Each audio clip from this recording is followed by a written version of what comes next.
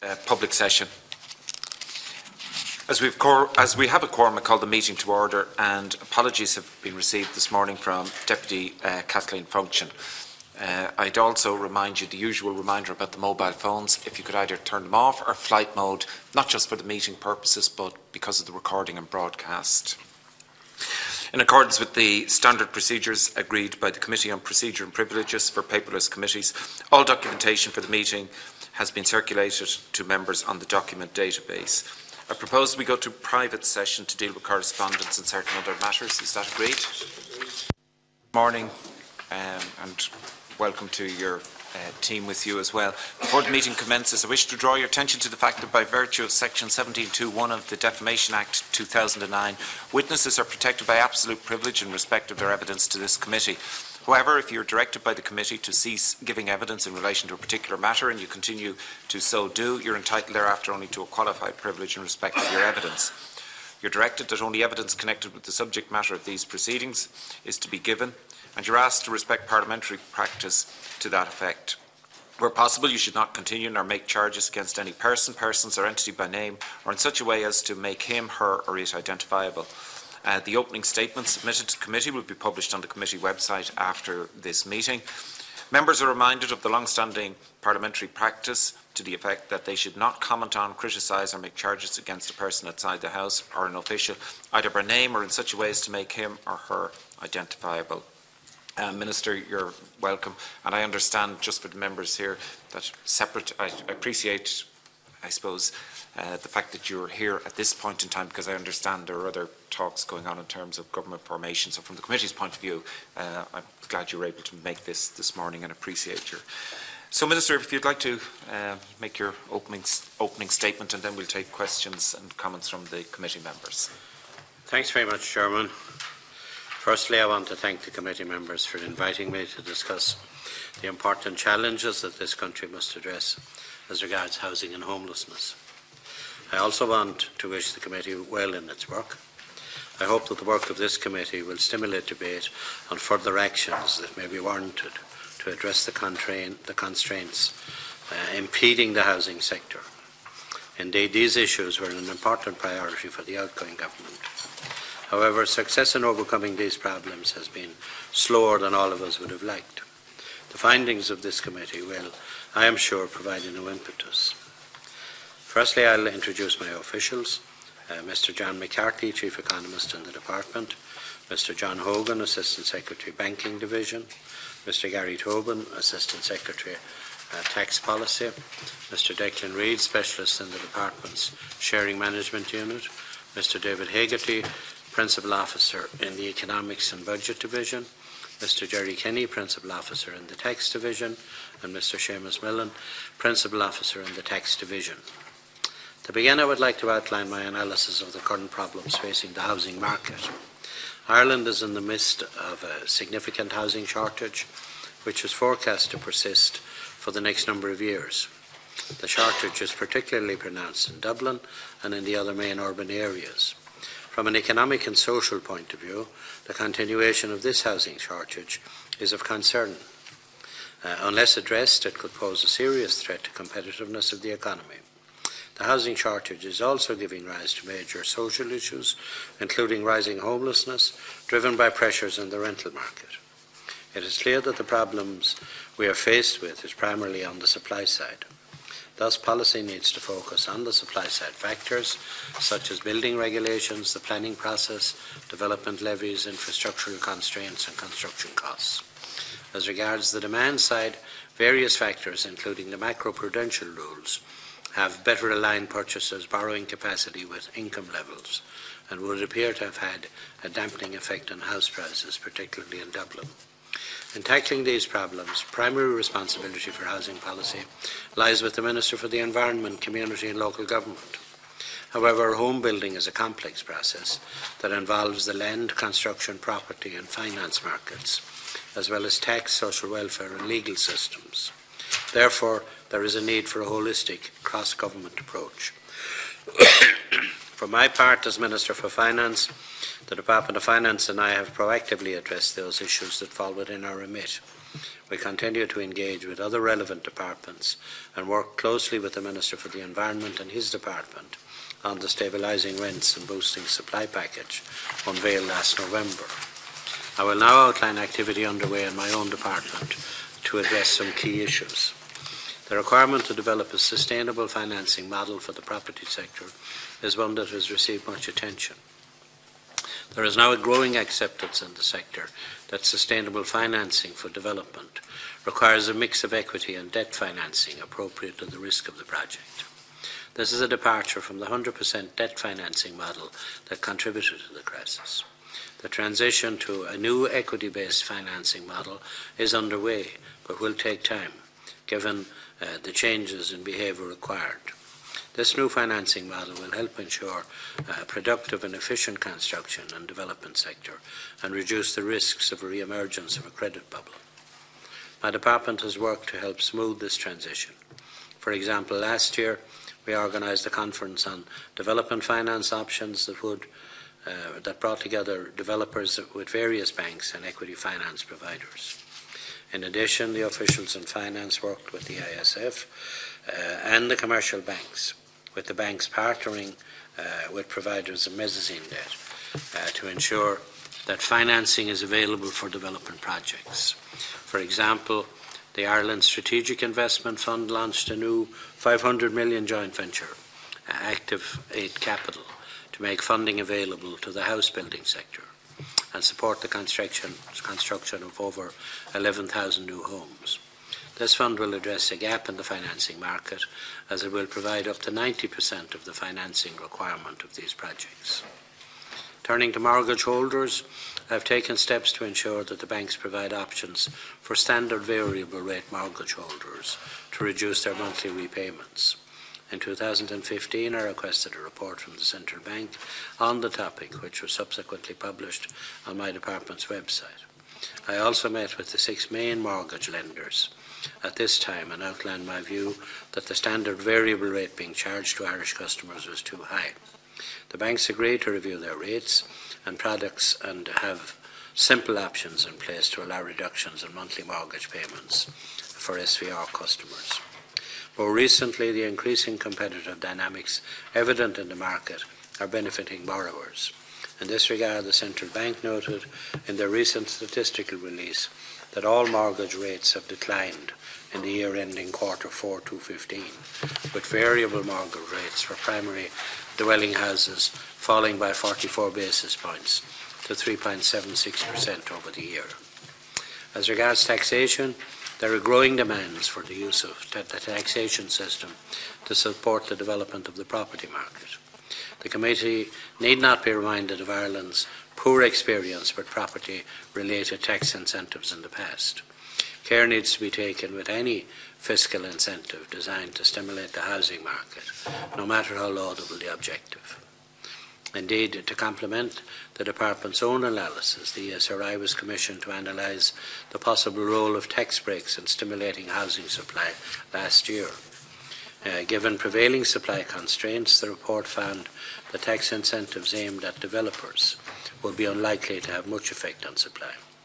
It also noted the tax incentives targeted at home buyers, such as mortgage interest relief, would increase house prices with a limited increase in supply.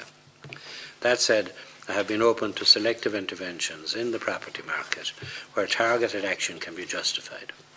For example, deputies will be aware of the increased deduction for mortgage interest relief that I introduced in a recent Finance Act for landlords that commit to the provision of rental accommodation for a minimum of 3-year period for tenants receiving social housing supports.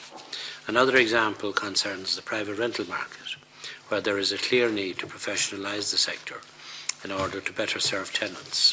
For this reason, I introduced the Real Estate Investment Trust Tax regime in the Finance Act 2013. This intervention has been successful in encouraging large-scale investment into the commercial and residential property markets. There are currently 3 REITs operating in Ireland: Green REIT plc, IRES REIT plc and Hibernia REIT plc. With subsequent rounds of capital raising since flotation, it is estimated the market capitalisation of the three REITs is now approximately €2.3 billion.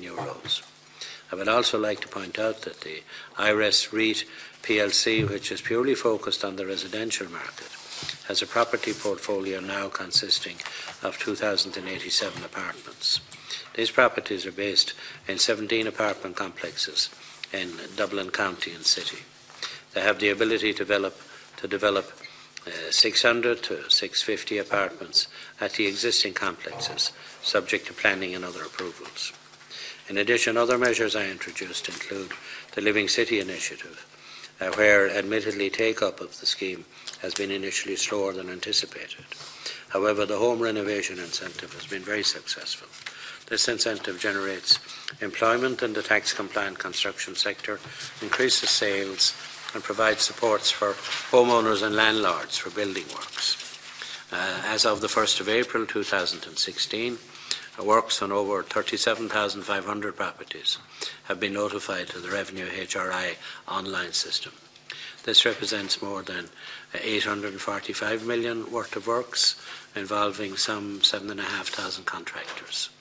The potential total cost of the exchequer in respect of these properties is approximately 59 million. NAMA is frequently suggested as a one-stop solution to housing issues. Let me be clear, NAMA has a commercial mandate to achieve maximum return to the state. That said, NAMA has utilised this commercial remit to contribute to housing supply in a number of ways. For example, NAMA will fund developments on completion of housing units on sites, securing its loans where this is proven to increase the ultimate return. NAMA has also innovated so as to combine its commercial priorities with due consideration of ancillary social contribution, and has played a very important role in facilitating on a commercial basis the supply of social housing. Following a review last year, NAMA concluded that the value maximising strategy for some sites under its control was to fund on a purely commercial basis the delivery of up to 20,000 residential units by the end of 2020. This activity will mainly focus on starter homes, reflecting consumer demand and viability. Separately, NAMA, again on a commercial basis, offered just over 6,600 residential units to local authorities for social housing, of which demand was confirmed for about 2,500, and over 2,000 have been delivered.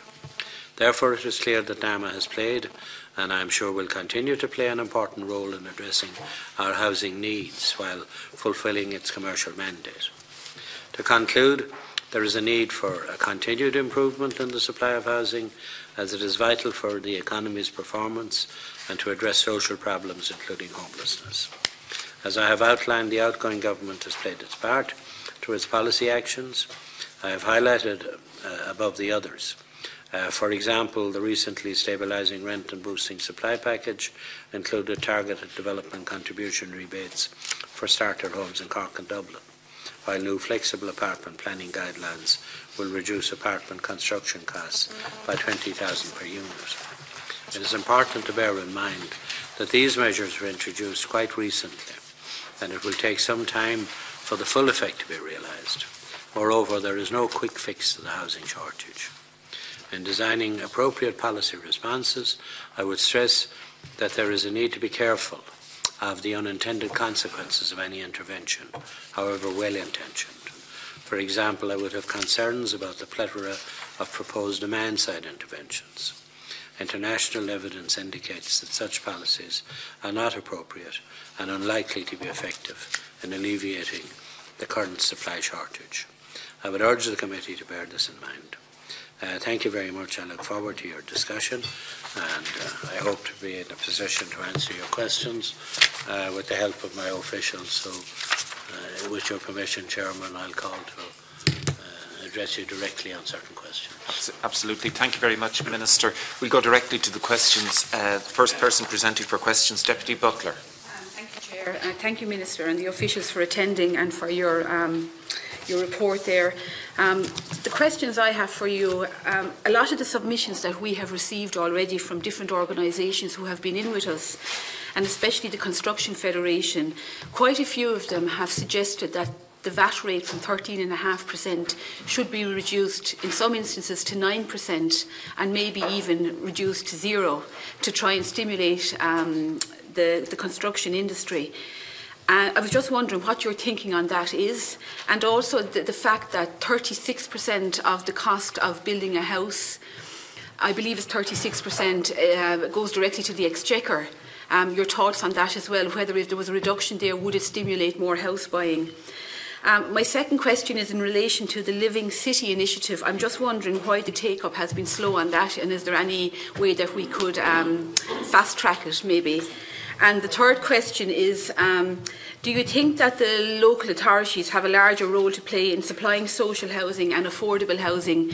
Because we had the representatives from the City and County Councils group, and what they stated was that they're actually not developers, they're not builders, and that they would only ever supply between 10 and 15% of the amount of housing would be needed anyway. So do you feel that they should have a larger role to play to maybe try and stimulate the housing industry in this country? Thank you, Minister. Thank you very much indeed, Deputy. On the VAT, it's something we look at. There was a document published earlier in our discussions for forming a government where we signalled this as a possible initiative that could be taken. We were 6 months in government and 6 weeks in government in 2011 when we reduced the VAT on the tourist industry from 13.5 to 9. And the tourist industry would attribute this to lifting the tourist industry off the floor at a very early stage and turning it into the very fine, viable industry that we have now. So it's worth looking at. There are other considerations that should be taken into account as well, though. If we were to do 13.5 down to 9 in the next budget, the cost is 210 million. But if we use the same 210 million because of the way the fiscal rules operate to provide extra capital for social housing, you can account for capital in consuming fiscal space over a 4-year period. So you get a bigger bang for your buck if you put it into capital. And in gross terms, you could generate about 800 million of activity for the same 200 million. And yet, from an accounting point of view, it would have a much smaller impact on the resources available to us. That's worth a consideration as well. The other point I'd like to point out, and we've made no decision on this yet now, I'm giving you my thoughts as we move towards the budget, where we probably will make a decision. A lot of the submissions, with all due respects to the Building Federation, the Construction Industry Federation, are in the interests of builders. Now, I mean, that's their job. They represent the industry. They don't represent the purchasers. So it's important to remember that. So if I could give a tax break which would put money in the pockets of purchasers rather than money in the pockets of builders, I'd be more favourably disposed to it. So we're looking at, first of all, at the marginal advantage in using the same amount of money for capital as against tax breaks, and secondly, then, is there a mechanism for directing the money to the purchasers? The model I'm looking at is the very successful tax break for home extensions. And I've given you the statistics on that, which generated an enormous amount of activity at very low cost. 59 million, 7,500 contractors working, and literally 30 or 40,000 homes affected. So their model is that the revenue heavy unit, and you apply online if you're doing a home extension, but it's the person who does the home extension who gets the money back through the tax system. So we're looking at a model like that to see. So no decision made yet, but it's under active consideration in the talks that are taking place elsewhere, but it's also under active consideration in my department. Now remind me of your second point, your second question. It was in relation to the Living City initiative. You were saying the take-up wasn't great, and I'm wondering, is there any way it could be revamped a little bit? Or the take-up is very slow. A lot of that is to do with the building industry being on the ground anyway, and people not going in. The other, it was directed by and large at kind of old Georgian houses that were in disuse, especially in Limerick and in parts of Dublin. And there are a lot of constraints, planning constraints on the development of those kind of houses. So they're probably more expensive to do. And then there are issues, we confined it to the tax break to owner-occupiers rather than to developers. So it's early days yet. A lot of these schemes start very slow, and then there's an active take-up as the economy lifts. So would a lot of these houses have preservation orders on them as well? Yeah. That makes it more expensive to deal with. Look, it's one of these things where I think your chairman knows my approach to these things. You do something, you hope it works. If it doesn't work, you try something else, or you modify what you did. And we keep it under review. If there is no take-up, we'll have to revisit it. Now, I'm reluctant to extend the benefits to the developers rather than to the owner-occupier, because we tried all that before, and you got the activity, but you got a lot of problems with it as well. But again, I'd welcome the recommendations of the committee on it, and we'll provide you with all the statistics. And you're absolutely right, the take-up has been disappointing, but there has been some take-up. And as the economy strengthens, I would hope there'd be more take-up. Thank you. And your third question? Third question was in relation to the role of city and county councils. Do you feel that they have a larger role to play in providing social housing and affordable housing? Because there's a major change back around, I think it was back around 2004, in the role of local authorities in the provision of social housing. And the movement was away from the councils constructing what we used to call council houses, to having money to purchase them on the market. And I must say I was one of the strong supporters of the new policy, even though it was introduced by a Fianna Fáil minister, because all the arguments about social mix and not developing ghettos that were all local authority houses, and by purchasing in other private estates you were getting the mix. So that all worked. But you see, there's a problem now of supply of private housing. So there aren't houses available really for the purchasing model to work successfully. So I think it's time for the local authorities to get more directly involved again. Now, they've been given a lot of money. They've been given several billions for the next 5 years for social housing. And I think the new model is that they should have organisational units for the building of houses, but a lot of the construction could take place under the auspices of the voluntary housing agencies, who are still in the construction business and have the capacity to do it. So some model like that. But the other problem is that there seems to be a difficulty in getting clearance from the Department of the Environment through to local authorities for building houses. Someone told me, you probably know, but I don't know whether it's correct or not. Someone told me there's kind of 8 jumps you have to get over now if you're a local authority to get full clearance from a local authority. I think it would be national policy to reduce that. There still has to be some authority at Department of Environment or new Department of Housing level. But if we can take the unnecessary red tape out of it and move it forward, because we're in a crisis, and move it forward more quickly. The other thing is, I think the local authorities have discretion under their own authority to have developments up to a value of about 3 million. And I think that ceiling should be increased, or maybe up to 5, I think they need greater discretion to act autonomously. And again, obviously, if we're successful in forming a new government, we'll have a big policy section on housing and on homelessness. But I wouldn't like to close the door on it and pretend that those that will form a government have a monopoly of knowledge in this area. So we'll put doors into our new policy to say, taking into account the recommendations of the Special Housing Committee, so that there's an easy feedback in, so that we can adapt your proposals. And you know,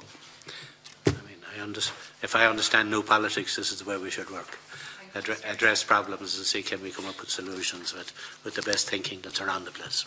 Minister, just before I take the next two questions, just in response to your reply in relation to the VAT element, you mentioned it had an annual cost of 200 million. That's in a no change scenario. Obviously, if output is increased, it could be cost neutral, or there could be a benefit to the Exchequer. So I suppose we need to bear that in mind.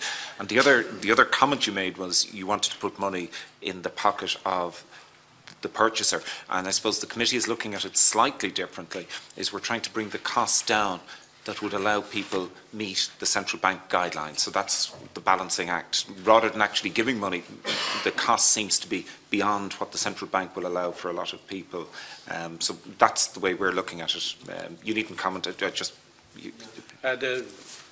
Your first point, you know, that if you reduce taxes, they pay for themselves. You know. You increase output, if it results in an increase in output. I mean, I'm around for a good while, and I have been looking for a self-financing tax break for years, and I haven't yet found one. So while I'd agree with you that the gross cost mightn't be the gross figure, there is no self-financing tax break that I know of. There's always a cost to the Exchequer for any tax break. But people looking for tax breaks always say, this will pay for itself. That's the opening position. So we'll give you the best data possible when you're assessing this.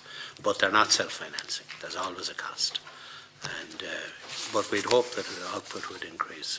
On how to model it to bring the house down, the price of houses down. One of the fundamental problems for the last couple of years is that the replacement cost of a house, you know, by a builder, was below the market price of the house on the market. So, like, who'd build if the house next door was cheaper second-hand and available?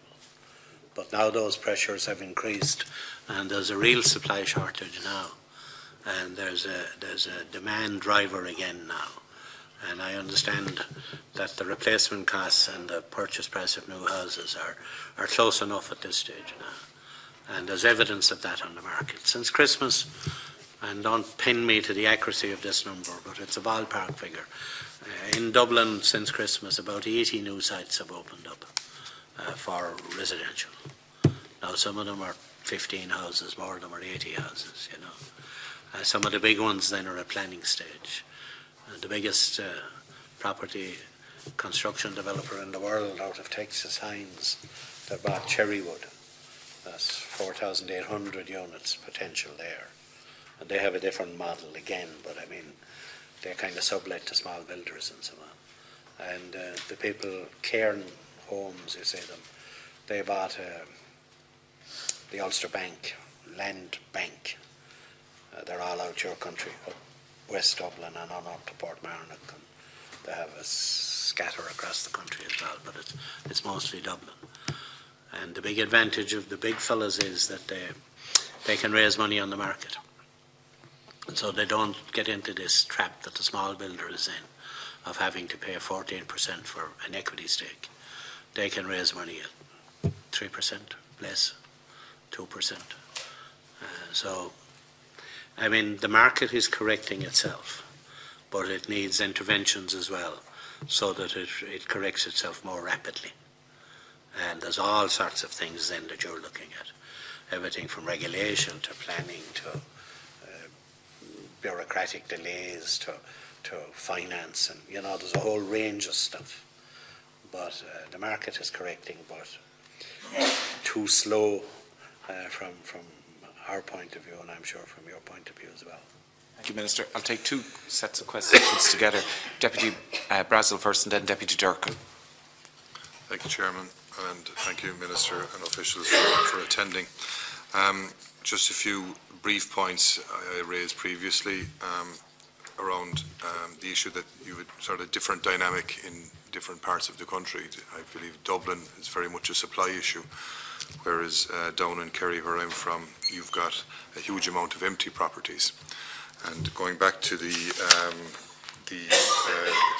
city, or the Living City Initiative, or whatever it's called, I firmly believe that in most towns and villages in rural Ireland, probably about 1 in 3 properties are empty because the parents have passed on and the family members are living elsewhere.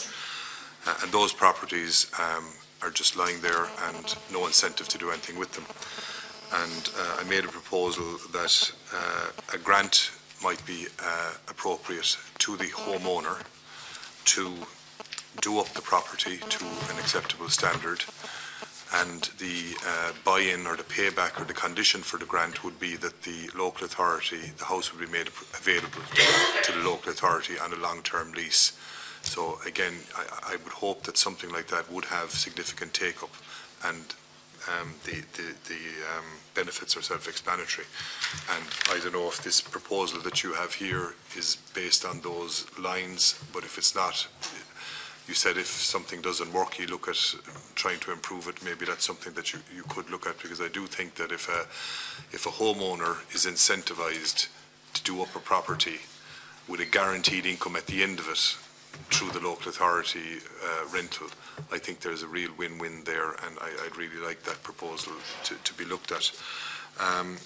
I've had significant interaction with the Irish League of Credit Unions, and they believe they really have a very strong and active role to play if allowed, but they're very much making the point to me that they're more or less hamstrung in their lending abilities, and they would like to play a role, particularly for the single homeowner, but they feel that they're unable to, and they've made some proposals. I'm sure you've seen them, and I would like your ideas and thoughts. And can we get the credit unions in and playing an active role in this particular issue to add benefit and help solve some of the crisis. The third point I would just make is that the census coming out, I believe, there's a lot of information there to be taken note of very quickly, all around, again, empty properties, and because, you know, is it actual or is it just anecdotal? And I think the census will provide every one of us with a lot of very important information. I think we need to take that on board very quickly. And you just might, for my own benefit, Minister, in the last paragraph, you expressed concern about proposed demand side interventions. You just might explain that to me for my own benefit. I don't quite understand what that refers to. Minister, if you hold a moment, I'll take questions also from Deputy Durkin. And just to mention to the Deputy, in case he's unaware, the League of Credit Unions are attending this afternoon, so you might like to continue your line of questioning with them. I'll be delighted I raised their issues on their behalf. Deputy Durkin. Thank you, Mr. Chairman. My apologies for late entry. In fact, I was meeting a lending institution along with a constituent to discuss mortgage arrears. One of the many. I welcome the Minister and his officials to the meeting. And can I pose 3 questions? First of all, the immediate problem, the urgent problem, the emergency problem that now presents itself with the large number of families in emergency accommodation. Local authorities having insufficient accommodation themselves, having a huge number of people on their various housing lists. On my own local authority, moving towards 8,000 at the present time and growing. And with the banking repossessions further adding to that factor, and deep concern amongst the people who are directly affected. Can I ask what immediate steps can be taken from the point of view of the Department of Finance, because as the Minister knows, I've raised this on numerous occasions, made various proposals over the last number of years. And I wouldn't be one of the supporters of the private housing or the voluntary housing agencies, as the Minister well knows as well. That's my problem. But however, in order to get back to addressing the urgent problem of what some people call homelessness, how do we deal with that in the short term? Because we don't have a long term to deal with it. And can I ask the degree to which funding can be obtained by bodies willing to assist the local authorities, and I've made a number of submissions on this, that can be registered as off-government balance sheets. This is the nub of the problem insofar as we've been confronted. Now, while we know that there are constraints that apply to governments at the present time, we do have a problem in this country that a lot of other countries do not have. And how do we address that issue in the short term? Because it is socially and economically unacceptable that we have a large number of people, growing number of people, becoming homeless and nowhere to go. And the social and economic damage to the economy will appreciate with the passage of time. So can I again suggest the notion of a government bond to fund directly a local authority building programme? And I know the Minister has said, and correctly so, that a large amount of money has been made available, 3.8 billion already, to the local authorities. But it's the immediacy of the problem that we need to deal with in the first instance. In 6 months or a year's time, in case that people think somewhere that it will be acceptable to have people still homeless and still living in emergency accommodation, whole families living in one room, it's not acceptable. And it won't be possible to achieve social stability if that is allowed to continue. And the last point I want to make is this. The government, as we know, as the Minister said, can borrow money relatively cheaply, very, very cheaply. Is there any way that that money borrowed by government can be made available to the local authorities through a medium of which there have been a number presented themselves, in order to enable the local authorities to get involved directly in the building programme.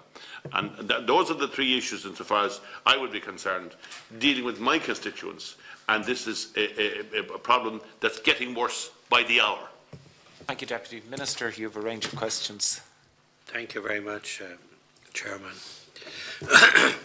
Deputy Brazel, thank you very much for your questions. Your country is like my country. I know you're part of Kerry. It's not so different from West Limerick, where I came from originally. You're right, there's an awful lot of unused property in small towns and villages. But I think a lot of it is because of social reasons as much as economic reasons. It's the ambition of every young couple who are working not to live in the village, but to build on a half acre on the approach roads to the village. And what has happened as that has developed as the model over the last 30 years is that the villages and small towns are becoming the residential areas for those in social housing. And that has its own economic effect on the village then, because obviously the purchasing power is lower and the shops close down and so on and so forth. And the people out the approach roads get into their car and they drive to the Aldis of the Lidls of the various big supermarkets and their shop anywhere 20 miles from home, you know. So if we could come up with a way of encouraging young couples to live inside the speed limits rather than out in the countryside. I mean, I won't get into the environmental advantages that might have, but if you look at it purely as a model of development. Now, if you want to encourage that kind of a model, in my view, it would have to be done through grant schemes, like you suggest, rather than tax breaks, because tax breaks work at the marginal rate of tax. And if you're young and starting and acquiring a home, you're probably paying tax at the lower rate, 20%. The big advantage on a tax break is if you're paying tax at the higher marginal rate. And a lot of the people who are paying tax at the higher marginal rate have long since provided themselves with a decent home. So you might have a look at, is there a way where the economic balance would be tipped if you said inside the speed limits of towns of a certain size, small villages, small towns, we'll provide a grant. And you might figure out at what level that grant should be pitched, if it was to act as an incentive. So I think there's something in what you're saying. Now, whether you would extend that then to original owners, parents die and the owner is in Dublin, and they have the shop closed down and there's residential area overhead. Whether you do that with the intention of leasing that onto the local authorities for social housing, I think that's your idea. I'd be open to the suggestion. Like, we're in a situation where there's a housing crisis, but there's also the crisis of the declining village and small town. And if in solving one, you can solve the other as well. And we need fresh thinking, and that's why you're here as a special committee. So, yeah, I'd be very open to that. The credit unions, I have met them on several occasions. I've told them that we would like to expand their activities into the provision of assisting in housing development. The thing you have to remember about the credit unions is two things. First of all, they're regulated by the central bank. The credit union regulator is a senior central bank official, and they're independent in the way they regulate. And the primary concern of the central bank in dealing with credit unions is to protect the savings of those who save in credit unions. Like, the only money credit unions have is the money they have from small savers all over the country. And the central bank will not allow them to get involved in activity that's speculative, which would put those savings at risk in any way. That's not to say now they're putting some money into house building. So I'm talking to them, or my officials are talking to them. We're working on it. I see a role initially for the credit unions being in a position, to supplement the purchase of houses, and the kind of things we used to do previously. If they can't contribute to a loan for the purchase of a house, they might be able to give a small loan for the kitchen, or for the equipment, or for the furniture, that kind of model. So you might check it out with the credit unions this afternoon to know what their latest thinking is. One of the difficulties I have as well is when I talk to individual credit unions, they don't seem to have a unified approach. They come up with different proposals. And in dealing with the central bank, there needs to be some kind of general mandate that the central bank will agree to. We were talking to ISIF and the Pension Reserve Fund as well, who have quite a lot of money, and this would be for SME lending now rather than lending for the purchase of houses. And they are developing a program now where they would use the credit unions and the post office as a kind of platform for interfacing with small firms so that they could lend on to them. But the actual analysis of the loan application would be done by these bodies themselves, but the interface would be credit union level. So there's a lot happening, and again, we want suggestions that are viable.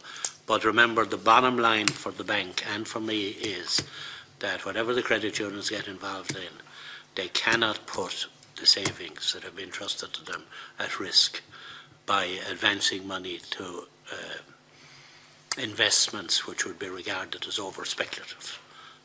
I think you'd agree on that point. The demand side is, obviously in every economic activity, Deputy Brazel, there's a supply and demand side, and the analysis of the housing issue at the moment is there's just a shortage of houses and we need to build more houses and provide more houses. The demand side would be giving grants, for example, as a demand side, giving tax breaks to purchasers, trying to do things to reduce the price of houses could increase demand. And, there's two sides to it, so that's the things there. Deputy Durkin, emergency accommodation. I'm not the Minister for Environment or Housing, and the initiatives coming from the emergency accommodation are coming from the Department of the Environment. You'd be aware of them. There's only one thing I'd like to say is if you look at it, it's like a lot of things in life. There's a supply and a demand problem, to get back to that equation. And there's a tipping point in it. And there's a tipping point in it where 1,000 houses short or 1,000 extra houses can drive you from crisis into surplus. Now, I've had a look at the Dublin figures, and while there are around 5,000 people homeless, the average seems to be about 5 per family. So in actual fact, if you had over 1,000 housing units in Dublin this minute, you'd solve a lot of the problems. It's a tipping point situation, you know. And like, I just think that there's some analysis being done that doesn't see the basic economic difficulty and address that issue. Because, as I say, if you could, I don't know about 1,000, but if you could put 1,500 units into Dublin, you wouldn't have a homeless crisis, you wouldn't have a tipping crisis. So we're not talking about hundreds of thousands of houses. But the other areas then, and I think you know them pretty well, you know, these homes they're putting up in Finglas now, the modular homes, that's part of the problem. The houses that are boarded up, they say the local authorities in Dublin have got a lot of the voids back into usage now recently, and they're doing much better than they were. But if you think of, say, a private landlord, and he has an apartment, and he has bad tenants, and they wreck the place before they leave, and they move on. The private landlord will have that back ready to rent within a month or 6 weeks, because he wants to get an income flow again. The local authority, if it's wrecked, sometimes it takes 2 years. I mean, we know that all around the country. So like one of the interventions for emergency accommodation, and I think they've done it successfully in Dublin, is to have a policy for the voids and say, local authority manager, it's the policy that you get that back in within 2 months. You're not waiting for 2 years. Why should you? If there's a private sector accommodation, it will be brought back like that because they need the income flow to service the loan. So like there are a lot of small things as well as big things. Now again, I'm not prescribing to you, or I'm not saying I have the solutions, and it's not my area. I'm talking to you more as a constituency TD than as Minister for Finance, seeing where the problems are. But again, that would be, Bernard, that would be where I'd see some of the emergency accommodation. And then there has to be a fast-track approach to supply that 12 or 1,500 houses here, and it's less in other places. I mean, I'd say down in Limerick, you wouldn't need 1,000 houses. The homelessness problem is there, but it's not of the same magnitude, you know.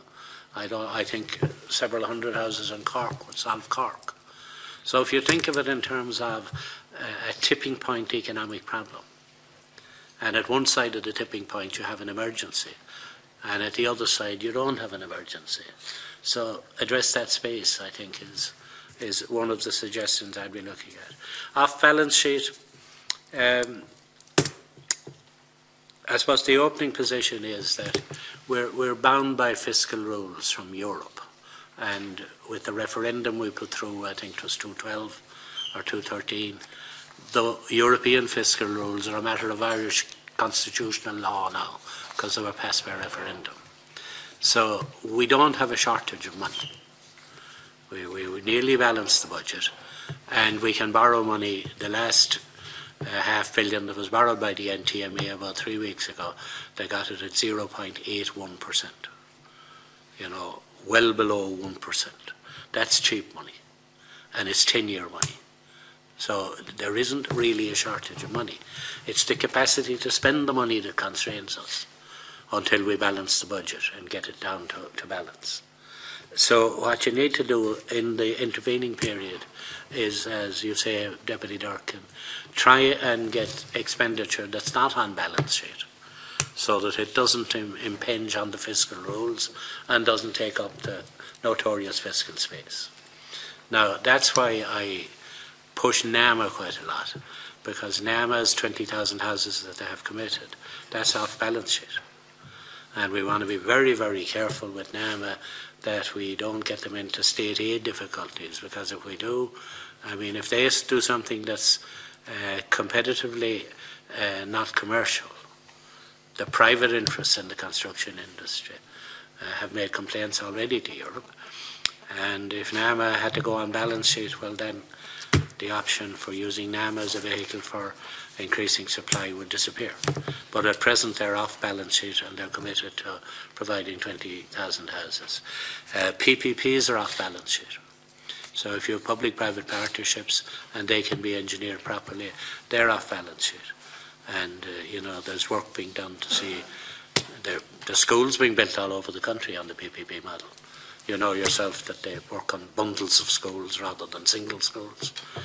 And, you know, 7 or 8 schools are put out for tender, and the bundle of schools then can be off balance sheet the way it's engineered. And the other area, which I'd like, you might track it yourself, but I'll track it as well. Somebody told me last week that the French government had done a deal with the European Investment Bank for about 3 billion to channel